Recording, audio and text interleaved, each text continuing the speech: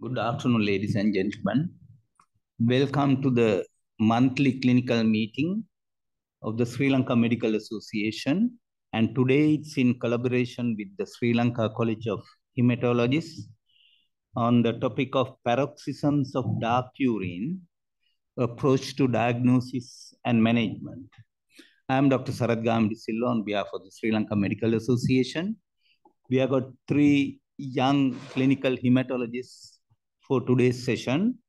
It will be Dr. Omega Vikramasinghe, a clinical hematologist from the Teaching Hospital Kurunegala.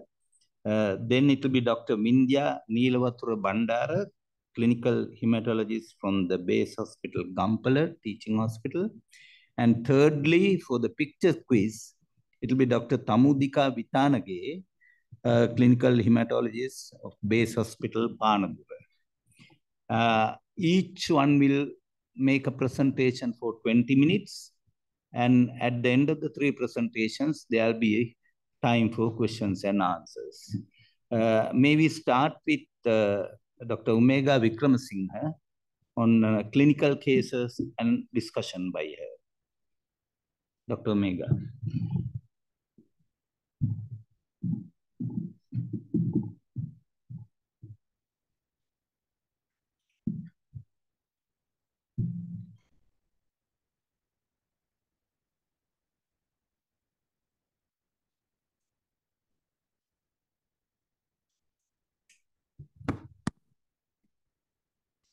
Okay, thank you, sir, for the kind introduction. Good afternoon, everyone. I'm Dr. Omega Vikramasinghe, acting consultant clinical hematologist from Teaching Hospital Kurunegala. First of all, on behalf of Sri Lanka College of Haematologists, I would like to thank the Sri Lanka Medical Association for providing us this opportunity to share the hematology knowledge. So we will be discussing the topic paroxysms of dark urine, approach to diagnosis and management, and I will be presenting the first case. The history goes back to 2015, where my patient was a 27-year-old, previously healthy male working as a seaman. He presented with symptoms of anemia, which required infrequent blood transfusions and thrombocytopenia. So he had no fever or constitutional symptoms, no bleeding manifestations were observed, no comorbidities. He was not on any long-term drugs. He was consuming a non-vegetarian average Sri Lankan diet. He's married, a father of one child, and denied any risky sexual behaviors. So his peripheral cytopenia was further investigated, including a bone marrow biopsy. And the marrow revealed hypocellular bone marrow with trilineage dysplasia. So the hypoplastic MDS was the probable diagnosis at this stage. Further investigations, including MDS cytogenetics, were not done due to unaffordability. Therefore, risk stratification was not done. He was managed with red cell transfusions as a low-risk MDS. Few weeks later, he was admitted with sudden onset right-sided weakness of the leg, and the CT revealed acute venous infarction of the left parietal cortex with a suspicious filling defect in the superior sagittal sinus, suggestive of venous sinus thrombosis. After a few days, he was complaining of passing dark-colored urine. Therefore, he was further investigated. His full blood count revealed moderate anemia with HB of 6.4, macrocytosis, and low normal white cell count with mild neutropenia and moderate thrombocytopenia. Blood picture revealed normochromic normocytic red cells with numerous polychromatic cells, which I have highlighted using a red arrow in the top picture. There was low normal white cell count with mild neutropenia. There were occasional dysplastic neutrophils as well, which I have highlighted using a red arrow in the bottom picture. And there was moderate thrombocytopenia, no platelets counts noticed. Direct antiglobulin test was negative. And the hemolytic screening revealed indirect hyperbilirubinemia, reticulocytosis, and high LDH. His urine for hemoglobin was positive using spectrophotometry. Liver and renal functions were normal. Viral serology, including hepatitis B, C, HIV, and CMV were negative. ANA was negative. An ultrasound scan revealed no splenomegaly, and he was iron depleted.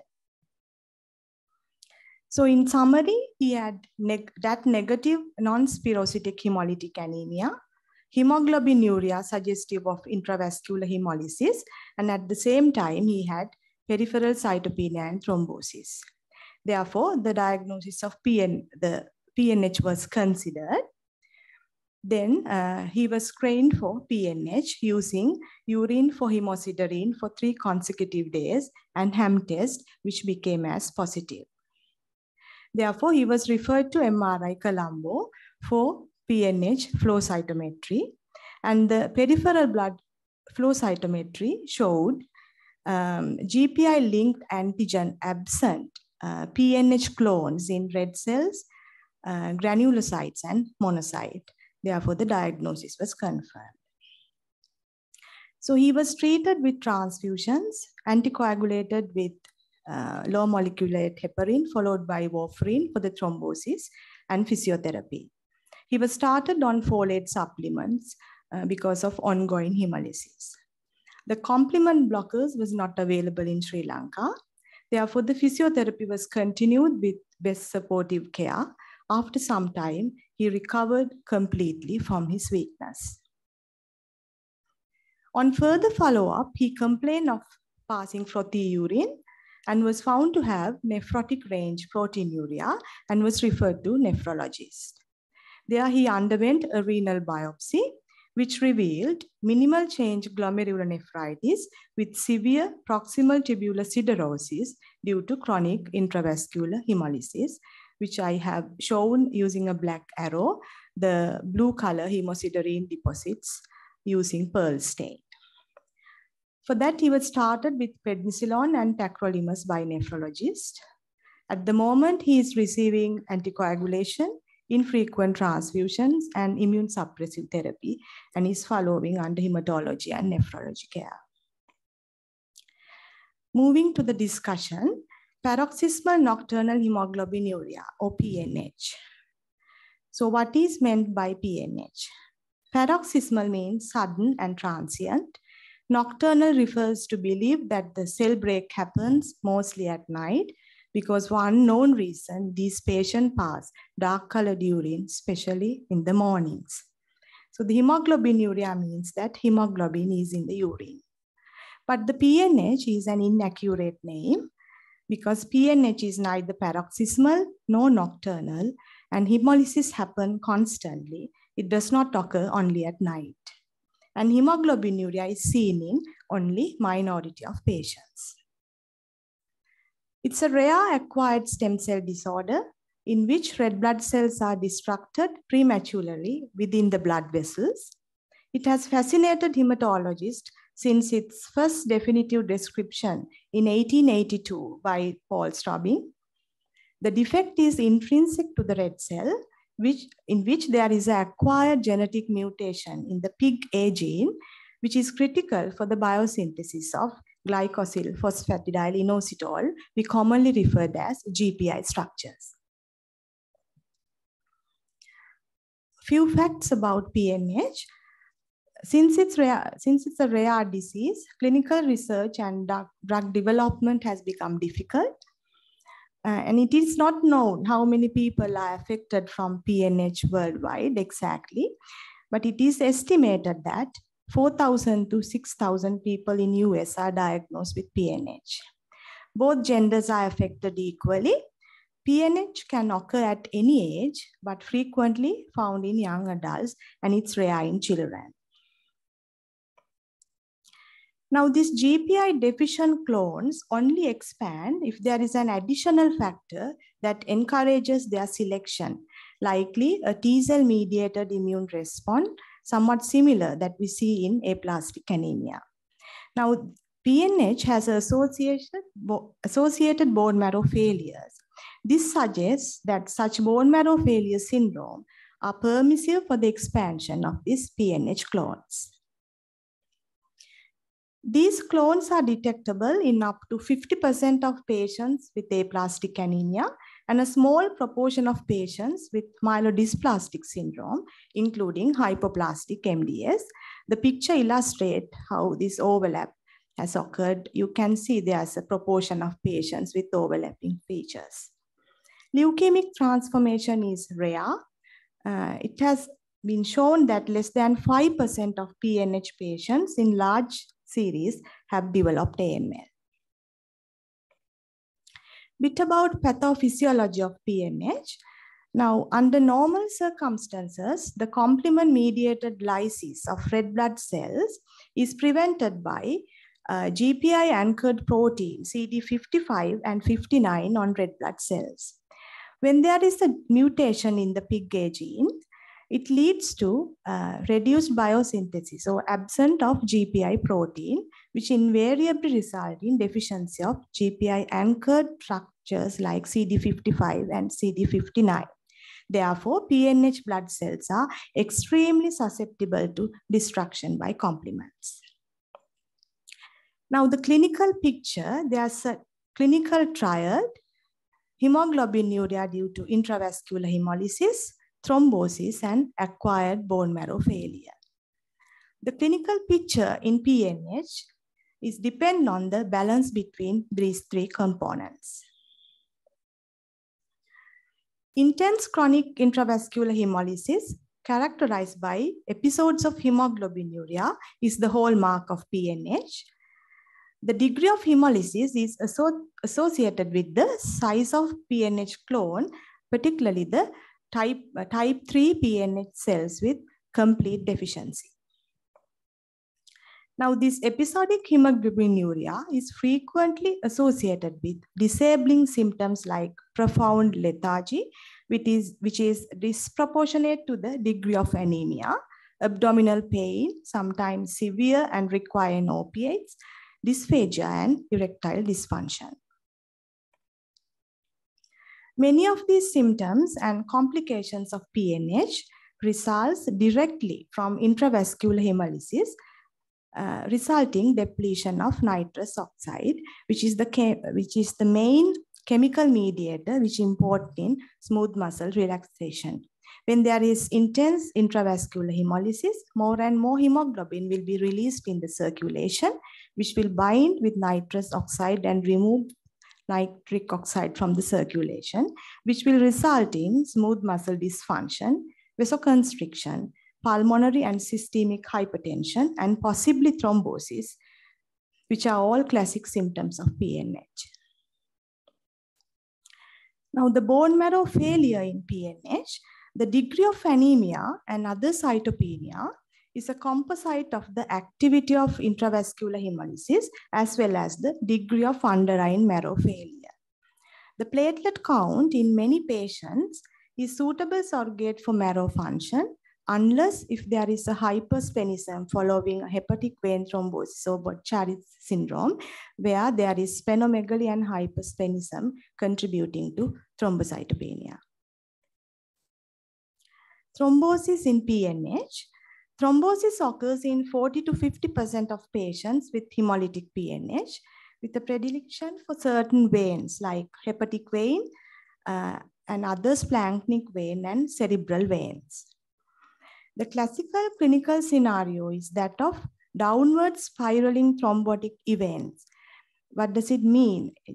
That is, after the first thrombosis, patient continue to experience further apparently discrete thrombosis despite adequate anticoagulation.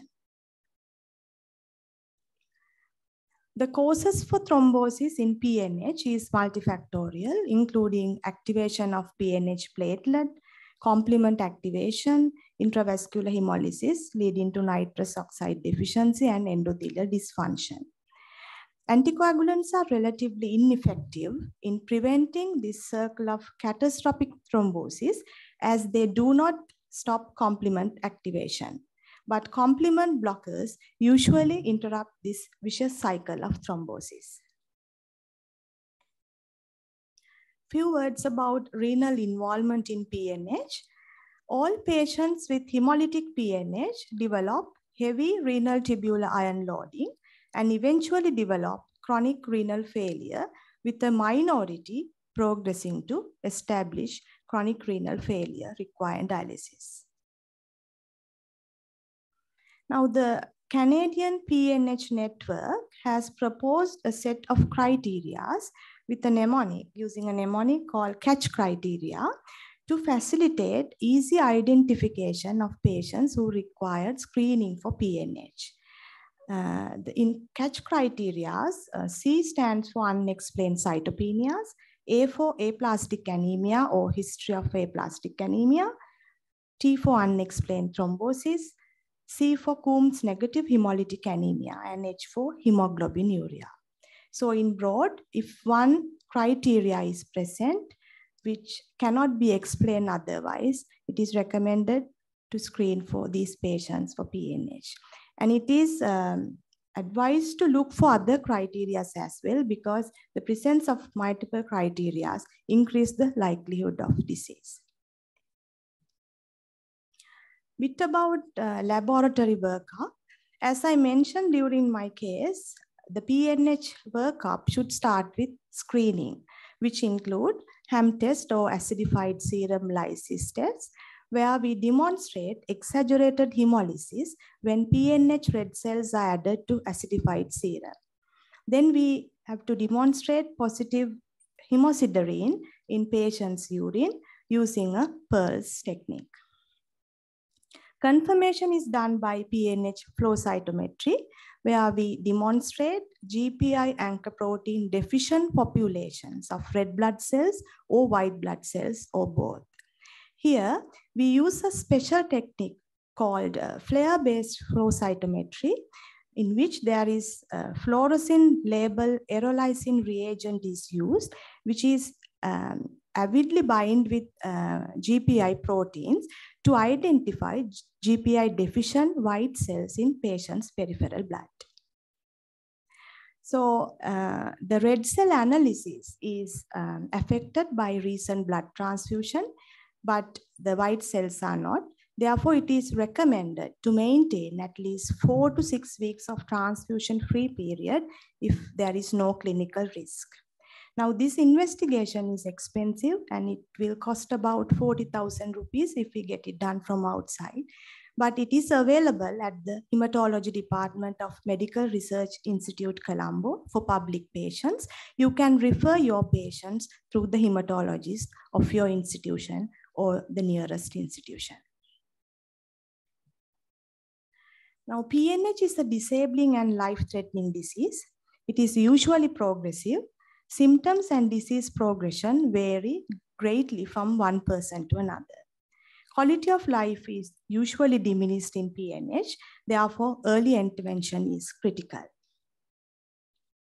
Moving to the treatments, it's no longer only blood and blood thinners.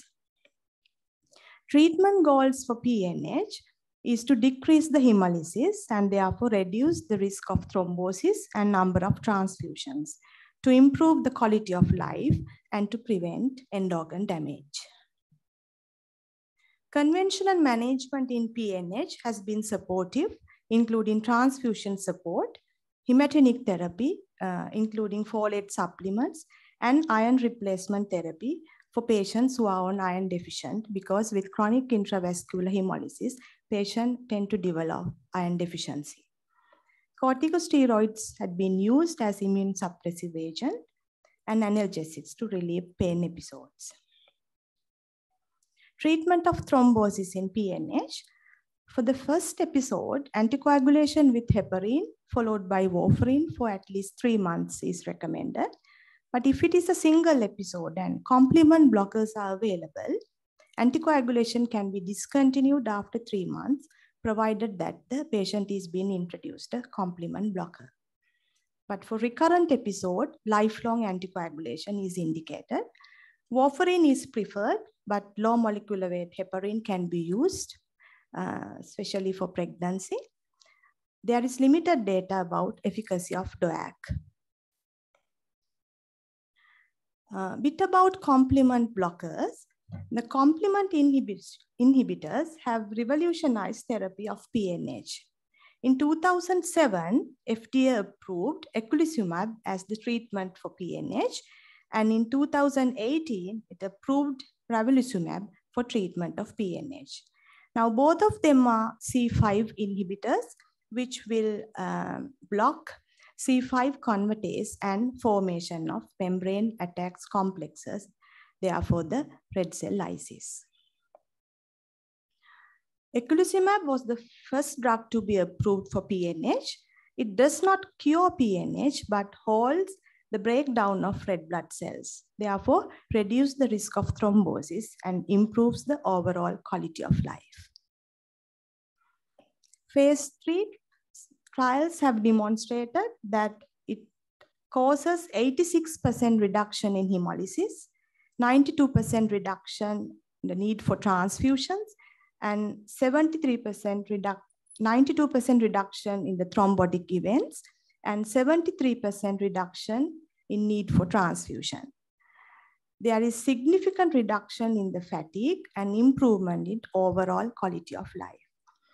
It does not treat PNH-associated bone marrow failure and may not completely restore HP, because when patients are treated with eculizumab, the red cells will be heavily coated with C3, which will result in extravascular hemolysis at the liver and spleen.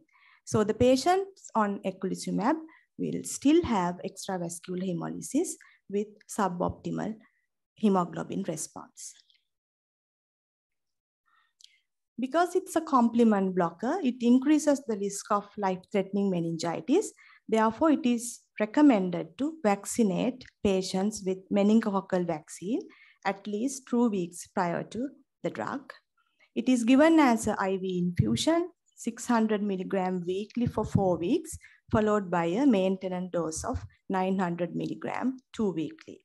Now, this dose is usually adequate to create a complete complement block, but approximately about 10% of patients, this standard dose is inadequate and they break through complement blockade. So some patients will experience episodes of hemolysis near to the next infusion.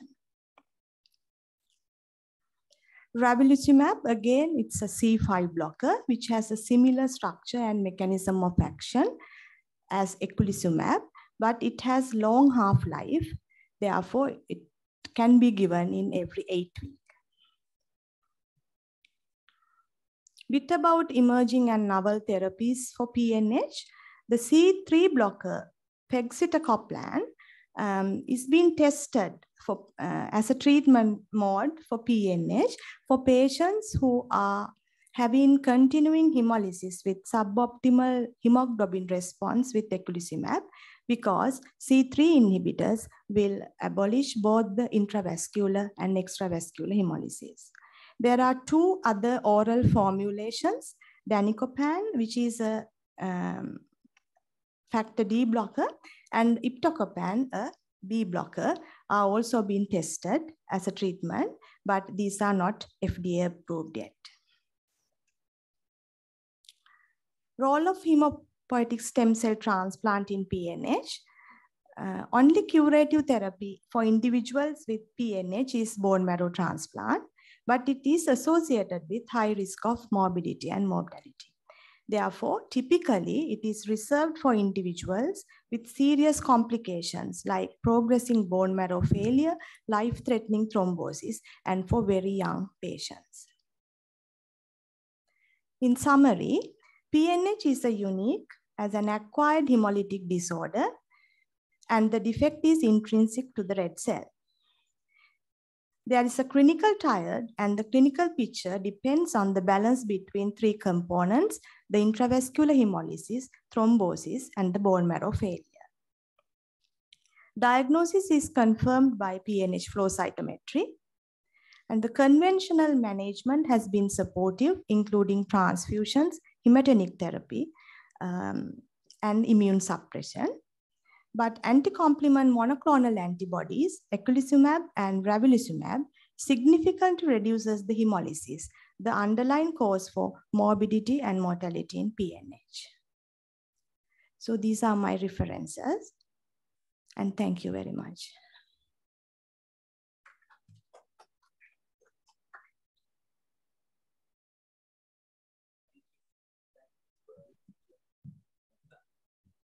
That comprehensive description of PNH. We'll next have Dr. Vindhya Neelavathura Bandara, another case presentation on the same theme. Please.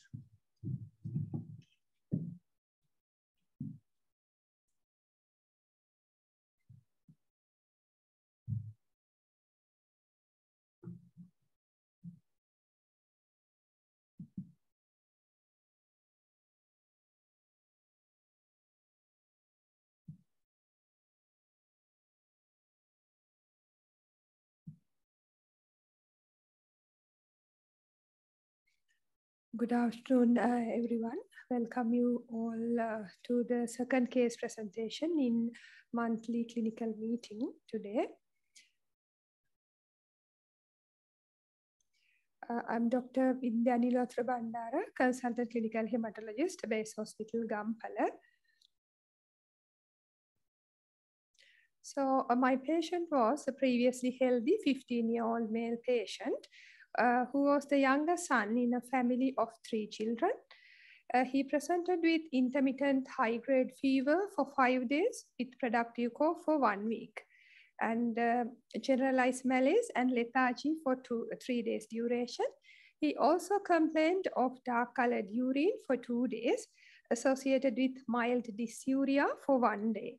There were no other bleeding manifestations, and he denied any skin rashes, arthralgia, or arthritis. He had developed a productive cough 1 week before and has taken medications from the general practitioner, and he had been prescribed with some medications, including some antibiotics. There was no history of similar episodes in the past, and there was no history of urinary tract calculi, and the family history was not significant.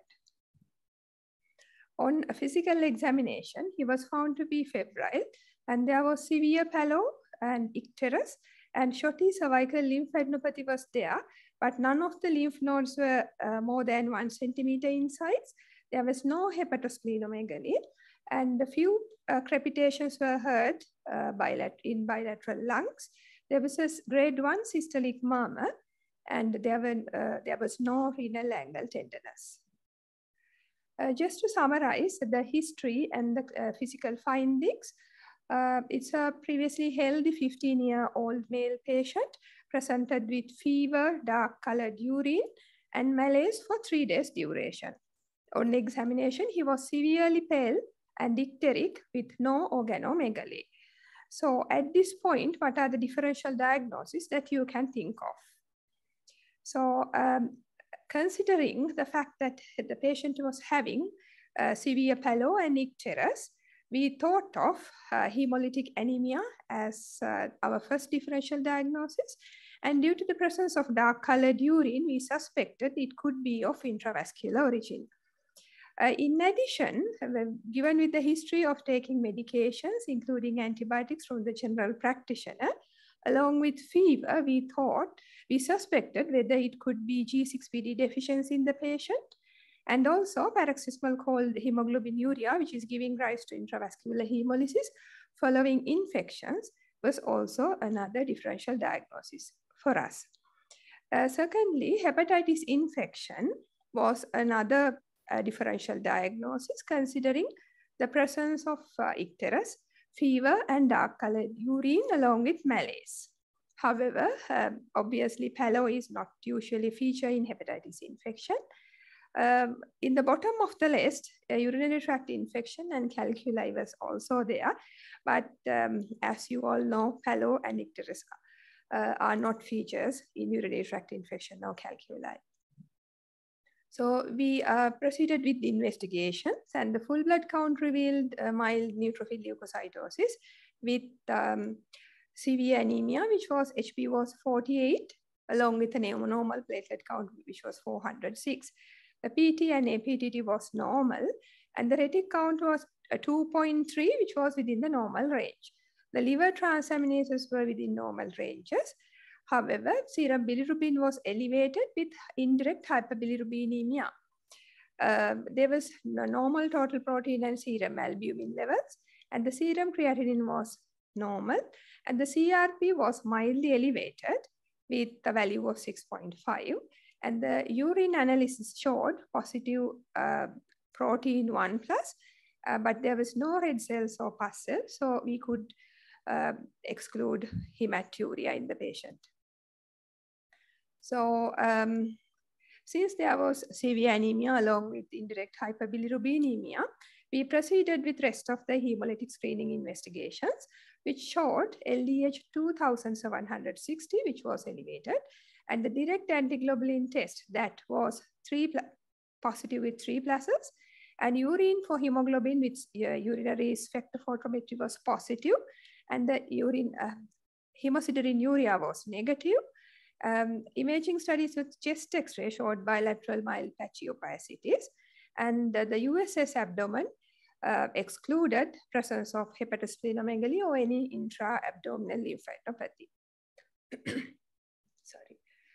So moving to the peripheral blood film findings, the red blood cells were normochromic normocytic with presence of microspherocytes.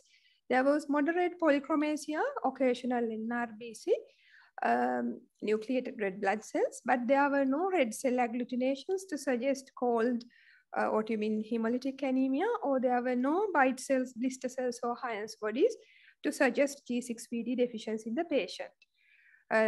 White cells showed mild neutrophil leukocytosis with toxic changes in neutrophils, and interestingly, there was erythrophagocytosis in the neutrophils. I think you can appreciate the erythrophagocytosis in this neutrophil, which has engulfed a red blood cell here, which is called the erythrophagocytosis. And this neutrophil has engulfed 2 red cells. So these are the microspherocytes, and the polychromasia you can appreciate in the blood film.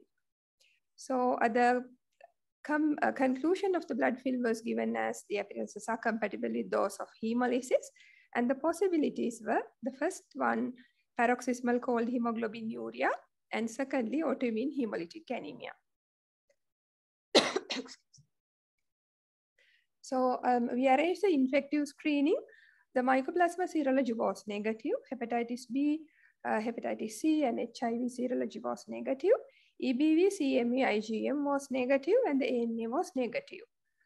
So just to summarize once again with the clinical findings along with the lab investigation results, it's a 15 years old male patient presented with severe anemia and jaundice with a respiratory tract infection, was found to have intravascular hemolysis, which is of immune origin.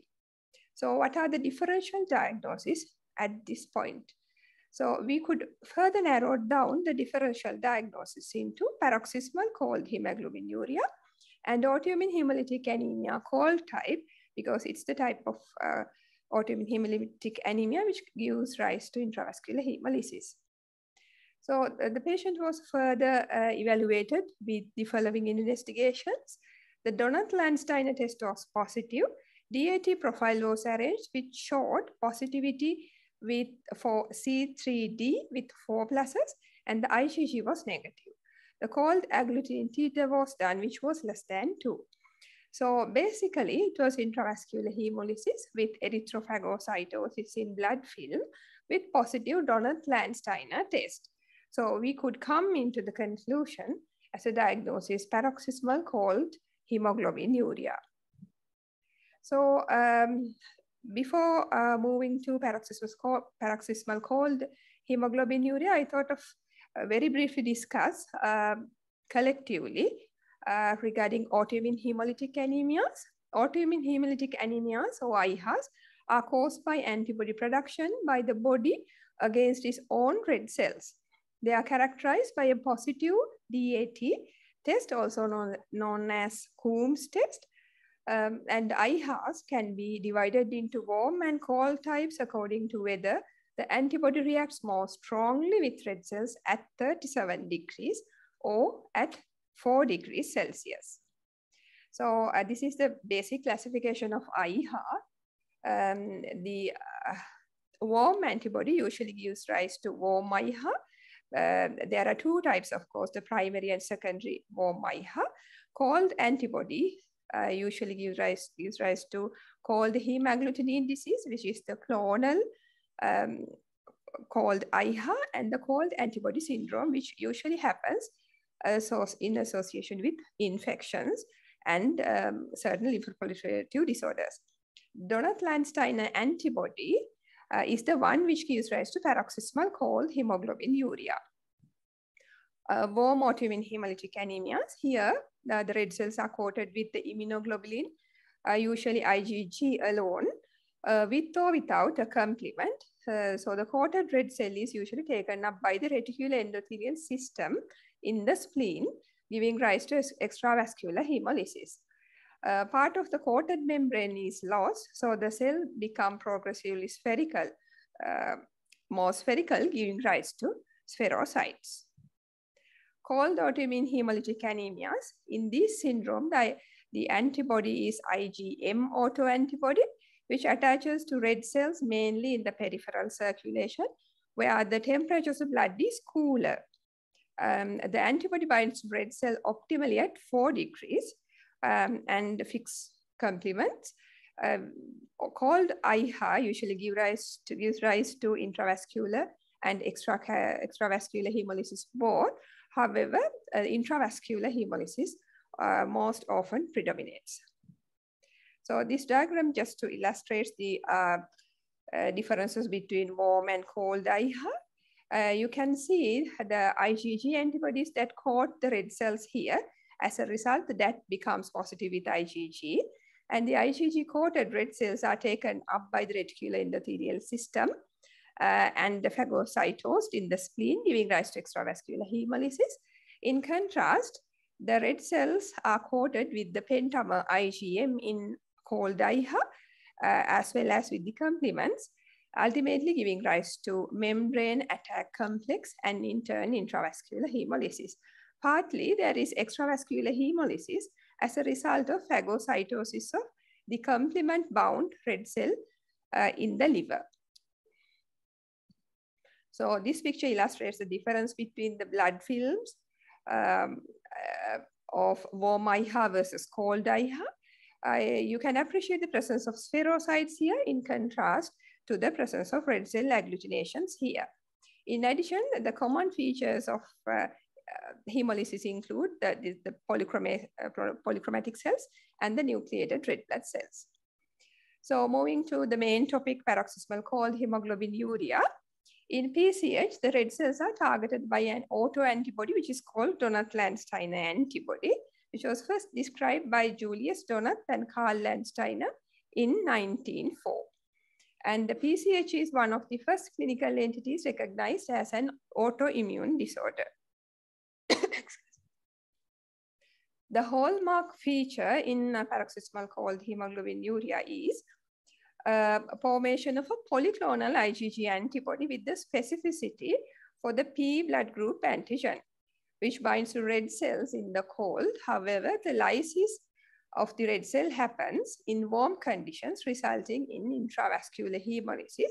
And this nature of the antibody is described as being a biphasic antibody.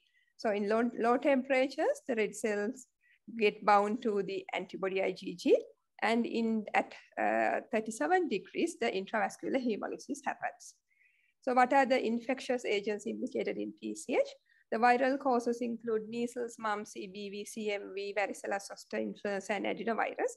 And the non-viral agents include mycoplasma and Haemophilus influenzae. Chronic relapsing PCH is classically associated with syphilis, as well as some hematological malignancies, including non-Hodgkin lymphomas and rarely myeloproliferative neoplasms. So how do these patients with PCH present? They usually present shortly after upper respiratory tract or GI infections, within minutes to hours of exposure to cold temperature, sudden onset back and abdominal pain, headache, leg cramps, fever, rigors, chills, nausea, vomiting, and esophageal spasms can happen. Obviously, they can present with pallor and icterus and hemoglobinuria. Oliguria and anuria can happen following acute renal failure. Cold urticaria can happen due to release of free hemoglobin into the circulation. And although the disease may be fulminant at the onset, usually the acute form follows a transient and a self-limiting cause. Chronic relapsing PCH manifests as episodic hemoglobinuria and anemic symptoms, but it is usually milder than the acute form. Hepatosplenomegaly is not a usual feature in PCH. However, it can happen if there is an underlying lymphoproliferative or other neoplastic process. While the classical syphilitic PCH becomes infrequent these days, if an elderly patient presents with PCH, we need to always think of a paraneoplastic cause, such as an underlying hematological malignancy. So this picture illustrates very popular clinical scenarios in Western countries which related to the PCH. This is an elderly lady who becomes unwell following doing Christmas shopping in the winter.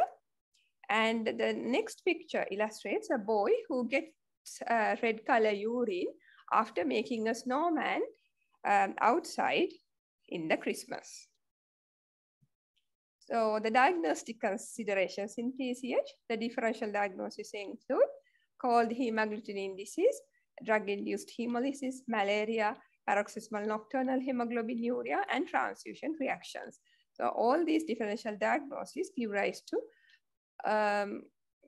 these causes give rise to intravascular hemolysis. So what are the purposes of lab investigations that we carry out? Firstly, to confirm the presence of intravascular hemolysis. Secondly, to establish the diagnosis of autoimmune hemolytic anemia, that is to prove the autoimmune nature of the hemolytic anemia.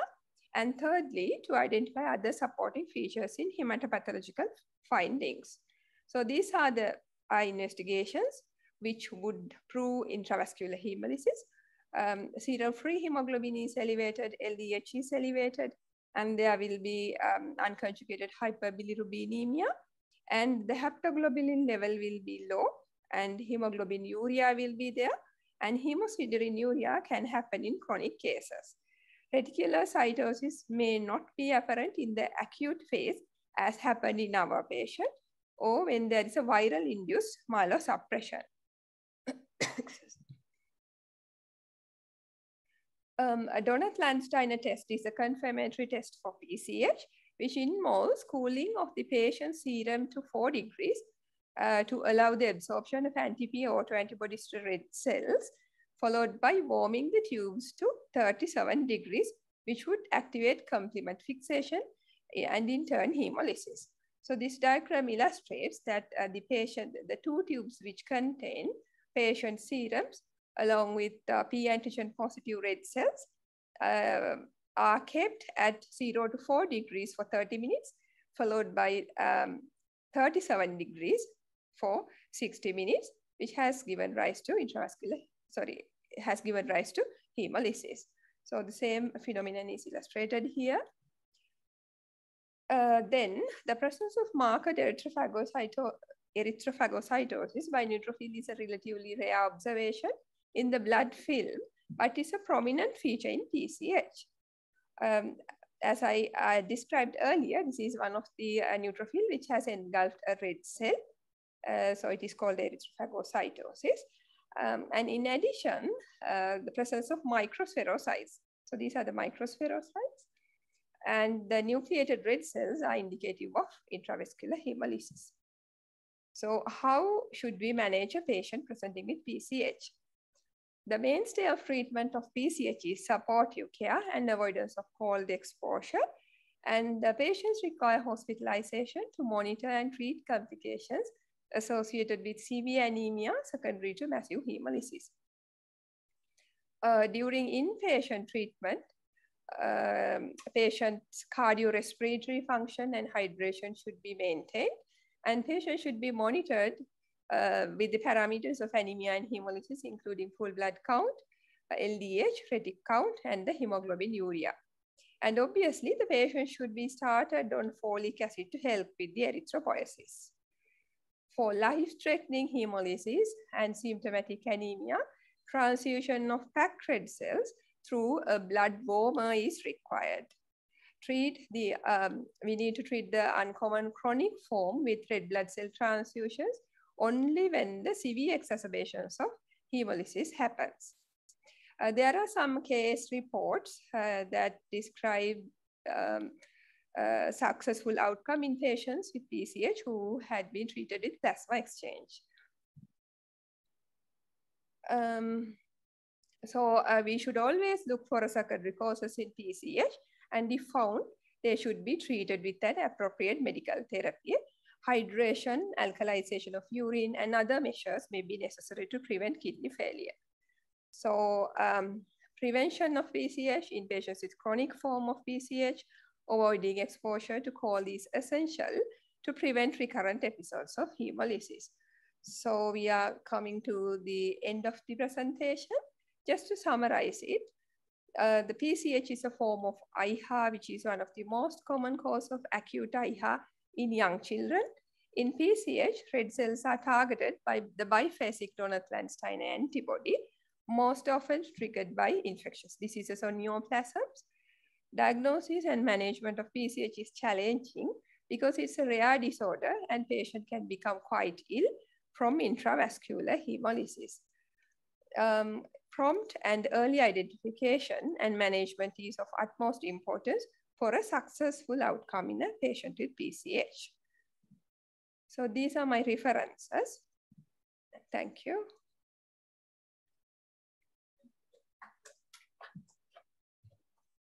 Next item, the last one, will be by Dr. Tamudika P. Vitanage, consultant hematologist in Panadura, and it will be a picture quiz, we'll see. And those on Zoom can give their answers on the WhatsApp. Correct? On the Zoom. Yes, sorry.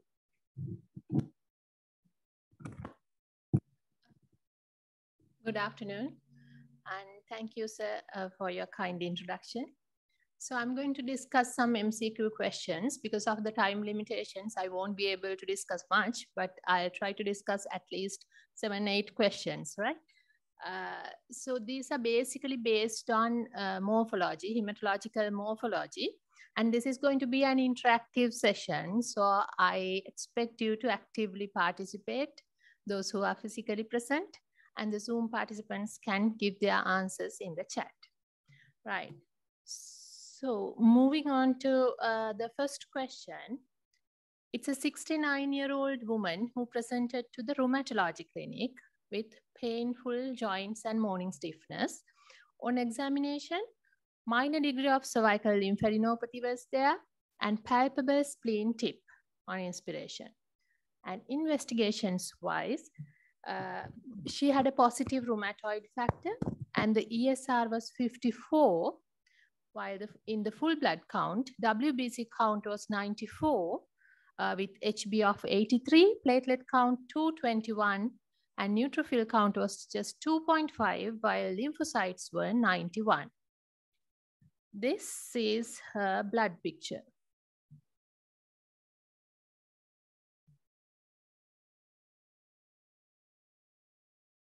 So here are your options.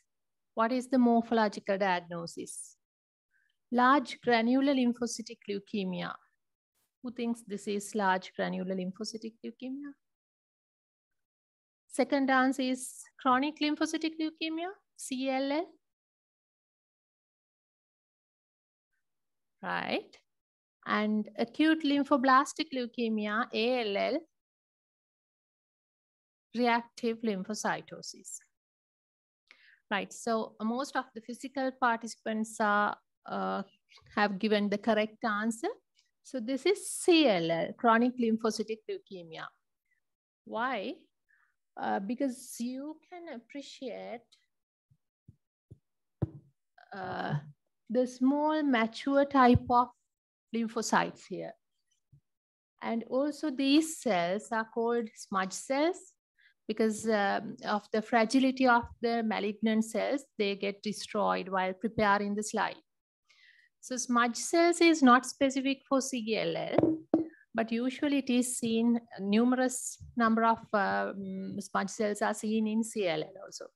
So these cells are mature lymphocytes, small with a thin rim of cytoplasm. So this is CLL. Now, when you're reading the question, this is a lady with splenomegaly and rheumatoid factor positive and lymphocytosis. So one might wonder why this is not LGL, large granular lymphocytic leukemia. Probably the non-hematological trainees might wonder. So what does it look like? This is how the large granular lymphocytic leukemia looks like.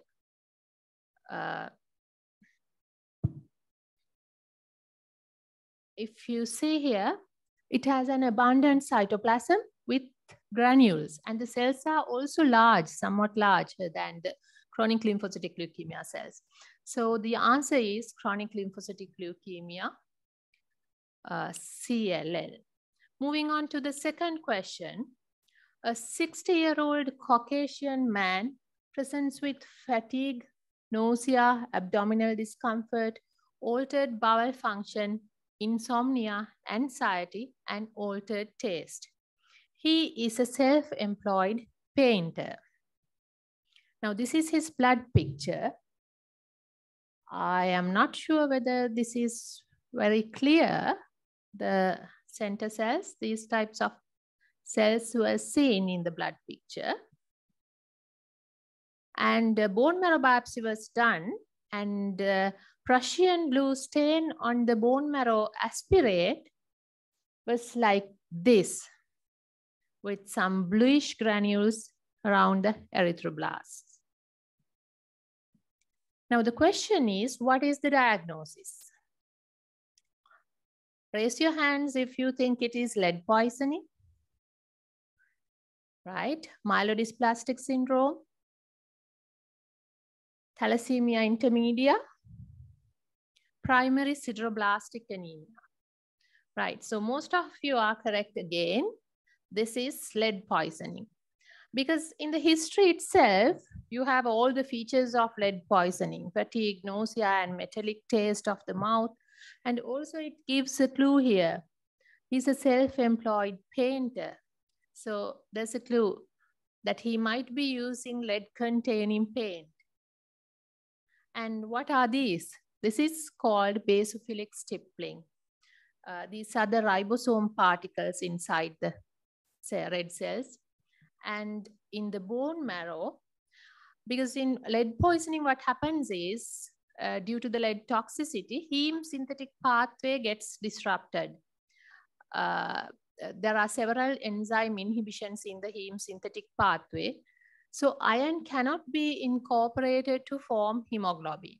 So there is excess iron which gets deposited inside the erythroblasts, and they will be stained with the Prussian blue stain. So these are called sideroblasts. So together with the history and these findings, the answer is lead poisoning. The other conditions here, myelodysplastic syndrome, thalassemia intermedia, primary sideroblastic anemia, also might have these morphological manifestations, but with the clinical history, the most probable answer is the lead poisoning. Right, so moving on to the third question. A 23-year-old man with an epileptiform convulsion and fever was found to have deranged renal functions. This is his blood picture. I'll let you a moment to appreciate the findings there.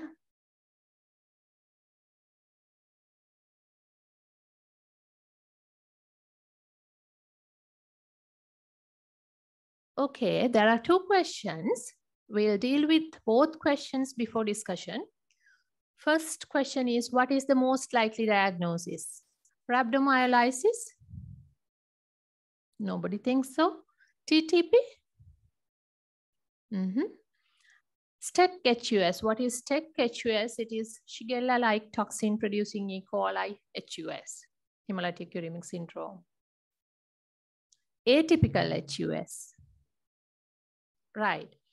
So the second question is, how would you confirm the diagnosis? Bone marrow aspirate. ADAMTS13 levels. Stool culture for Shigella dysentery. And platelet function studies. Right. Again, you've got it correct, because this blood picture is a classical example of a microangiopathic hemolytic anemia. What you can see here are the fragmented red cells or the schistocytes, and you can see some spherocytes also. And all these purplish, bluish large cells are called polychromatic cells or the reticulocytes. And also the fourth phenomenon would be you can't appreciate any platelets in the blood picture. That's thrombocytopenia. And together with the clinical history, this is a man with epileptiform convulsions. So the answer would be TTP rather than HUS, because in hemolytic uremic syndrome, convulsions are not that frequent. And how would you confirm the diagnosis? It is by ADAMTS13 level assay. The fourth question, a 31-year-old woman had a history of elevated transaminases for several years, but was not followed up. She is a non-alcoholic. She presents in liver failure and is found to be severely anemic. Eye examination revealed an annular discoloration around her cornea. This is her blood picture. The lady who came with liver failure and severe anemia.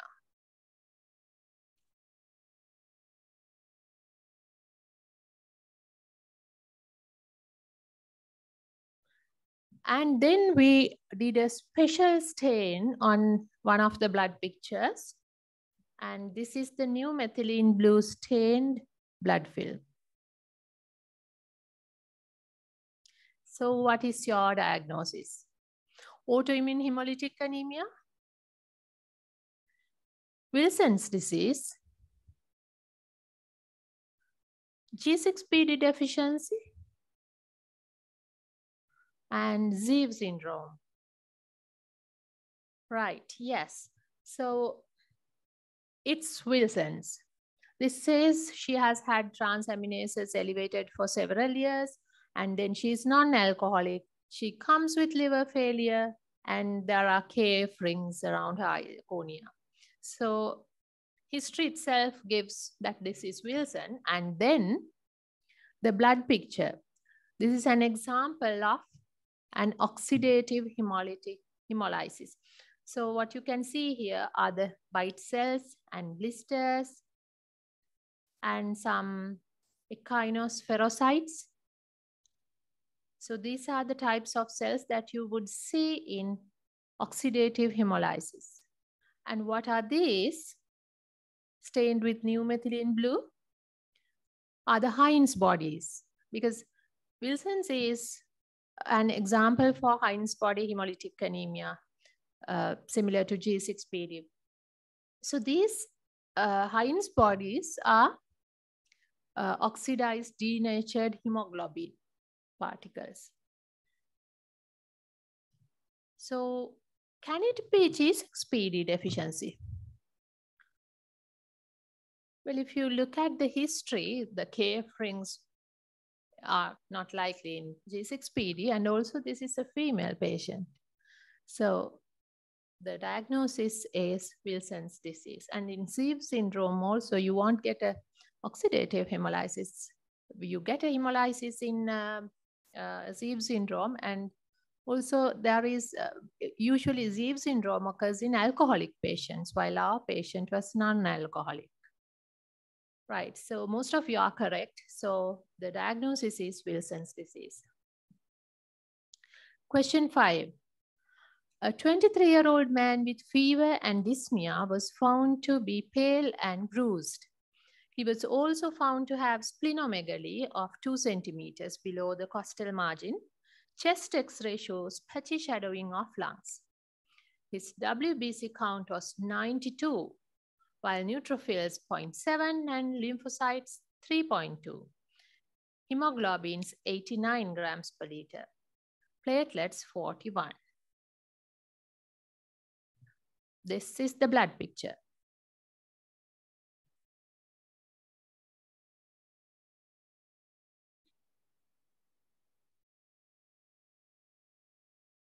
What do you think the morphological diagnosis here is? AML, right? ALL? Nobody. MDS? That is myelodysplastic syndrome. Or whether this is changes due to severe sepsis. Right, yes. So this is AML. Why? These cells are blast cells. I don't know whether you can appreciate, but with the lighting and all, but the chromatin pattern here is very loose. Usually in immature cells, we will see the loose chromatin pattern. When the cells become mature, the chromatin gets clumped so that you can see clumped chromatin. So this has loose chromatin pattern and obviously a large nucleus, and also I'm sure you can't appreciate, but I can in this screen, there are nucleoli as well. And so this is obviously, this looks like AML, acute leukemia. And when you see these things, what are these called? These are aurods. So when you see aurods, your diagnosis becomes AML rather than ALL.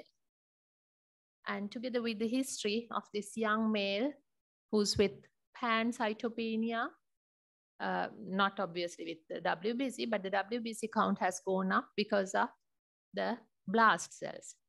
So it is AML. So what other tests would you like to do to confirm the diagnosis? Bone marrow aspirate, flow cytometry, cytogenetics and molecular genetics, above all. Yes, so it's not only the flow cytometry, it's above all. You need a bone marrow aspirate to see the cells properly and to send for genetic tests, and then flow cytometry to differentiate what type of acute leukemia that we are dealing with, and cytogenetics and molecular genetics to further define the type as well as to define the treatment. So we need everything. Question 6. A 59-year-old woman on a non-vegetarian diet presented with anemic symptoms.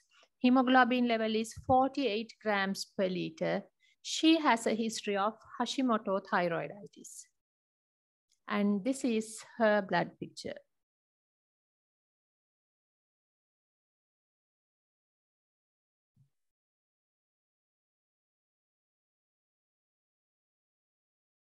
Okay, so what is the probable morphological diagnosis? Iron deficiency anemia,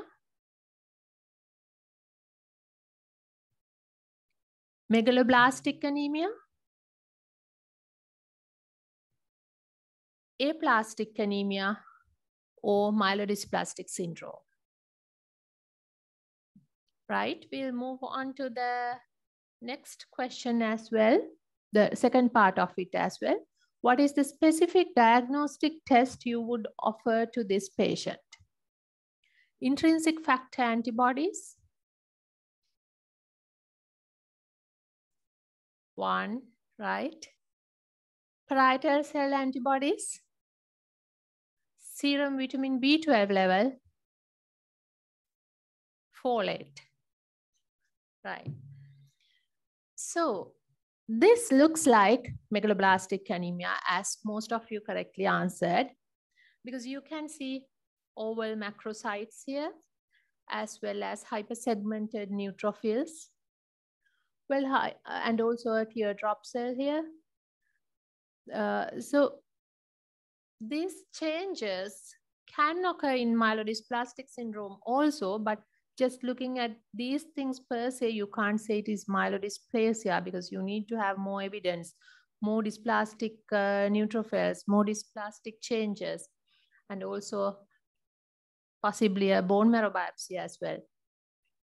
So from the blood picture itself, this is more towards megaloblastic anemia. And if you go back to the history, this is a lady on a non-vegetarian diet. So what is causing the megaloblastic anemia? And this gives us a clue. She has a history of Hashimoto thyroiditis. So she has one autoimmune condition. So it gives us a clue that she might have another, isn't it? So what can cause megaloblastic anemia? That is pernicious anemia. The specific test for pernicious anemia would be intrinsic factor antibodies and not the parietal cell antibodies. And serum B12 levels, which is rather labile, we can't actually totally rely upon because it changes. Even when you are deficient with vitamin B12, various factors can cause vitamin B12 levels. If you do the levels, it can be normal. So the specific diagnostic test here would be intrinsic factor antibodies. Question 7. A 25-year-old man with a history of recurrent transfusions and history of cholecystectomy is being followed up at the hematology clinic. He presents with acute right upper quadrant abdominal pain and hepatomegaly. He was also found to have severe anemia and jaundice. This is the blood picture.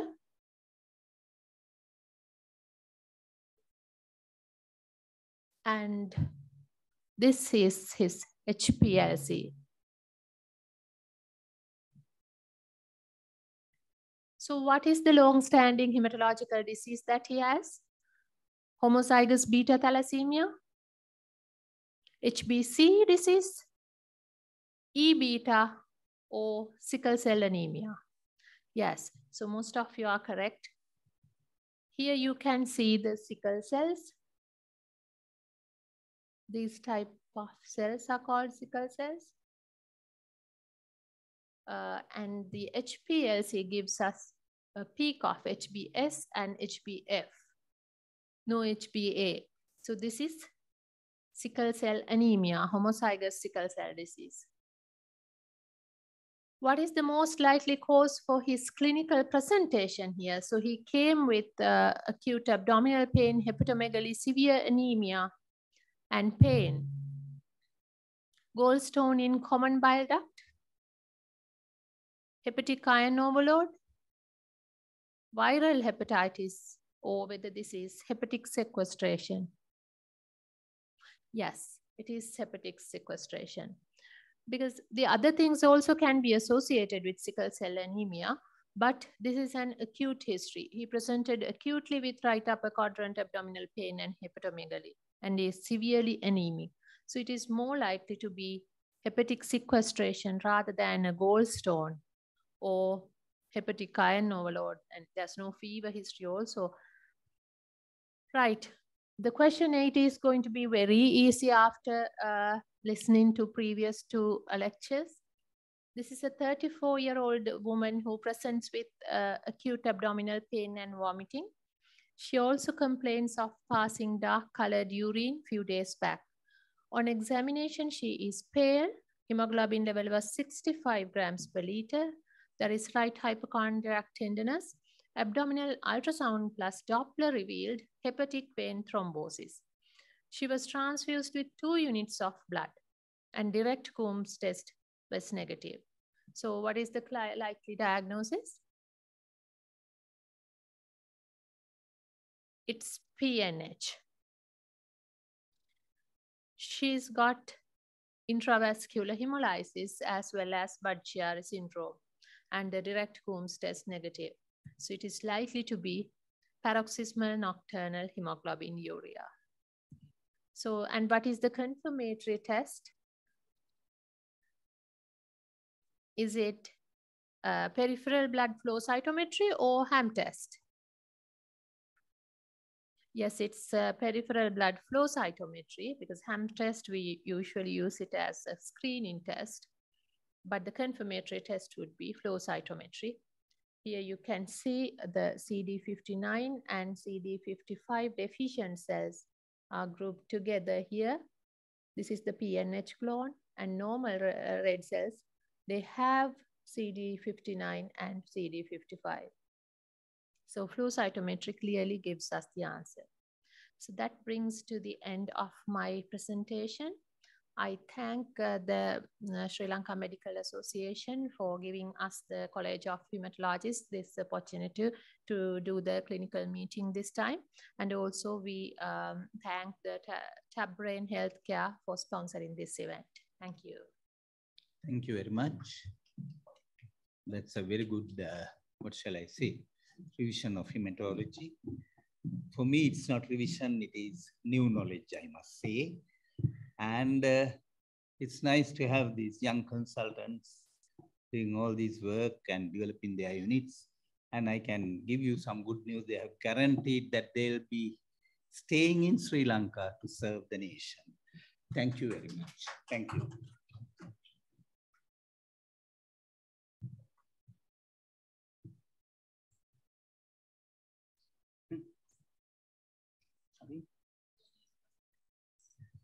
Oh, yes. Any question from the audience? I thought they were also answering questions from the... Yeah, he said yes, everyone. Any questions? Patients who will develop hemolysis.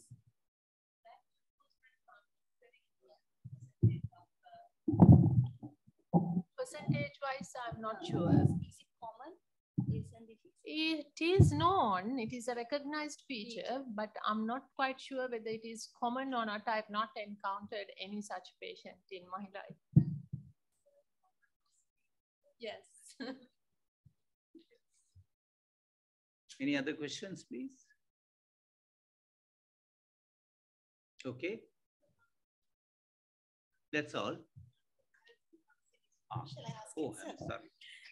We have received one question from Zoom. It is, what is the place of iron in treatment of PNH, since it can worsen hemolysis in PNH?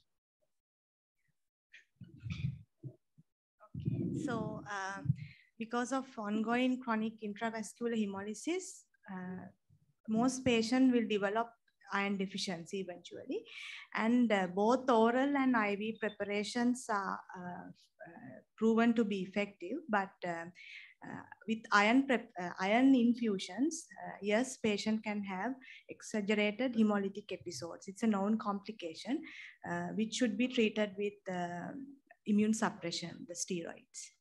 So we should give iron if there is exaggerated hemolysis, should be treated with steroids. That's all. Okay then, thank you very much. Lunch will be served outside. Thank you. Yes, I got, thank you. I got some certificates of association from India.